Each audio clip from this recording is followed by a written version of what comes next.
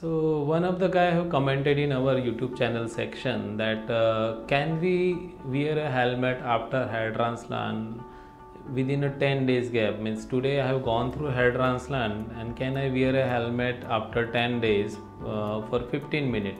Okay, so duration was also fixed for him that 15 minutes I need to wear a helmet after 10 days of surgery. So guys, in general, ideally we ask patient to avoid helmet after hair transplant for at least 1 month. Why? Because we have done a surgery, your skin is in a healing mode, the donor area, the front area where the has been transplanted. So helmet, if we wear a heavy helmet, it might cause some slow healing, okay, because of the pressure. Second, it can cause damage, it can cause infection, it can cause increased sweating, okay, and that can lead to some damage to your skin or hairs. Okay, so better to avoid helmet for a month.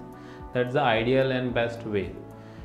We also give one certificate that this patient is not allowed to wear a helmet for a month on a medical basis, because you have gone through surgery. The traffic police and everything will definitely ask many questions. If you are traveling in a city, why you are not wearing a helmet, they can charge you penalty and everything. So we will give you a letter, you can submit that.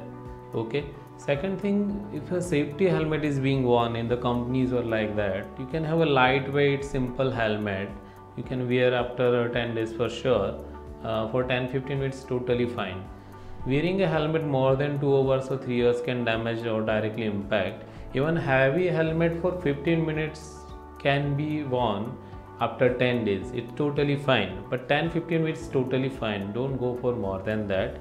And always cover your scalp in sunlight, because if you are not wearing a helmet, the sunlight will be exposed. So wear a cotton loose cloth or bunny cap or cloth or cap I have wear. Like you can wear such cap, then definitely it will be helpful for next 1 month. I think this will justify or you will understand this concept better. Okay.